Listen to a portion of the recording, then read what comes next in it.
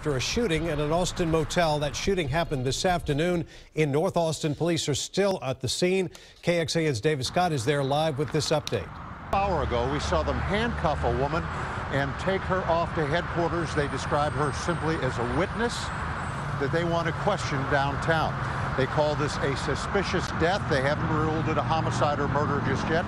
And they tell me that a suspect is still being sought, asked if there is a danger to the public. Therefore, police said anytime there's a suspect on the loose who may be armed and dangerous, the public should be cautious. In North Austin, David Scott, KXAN News.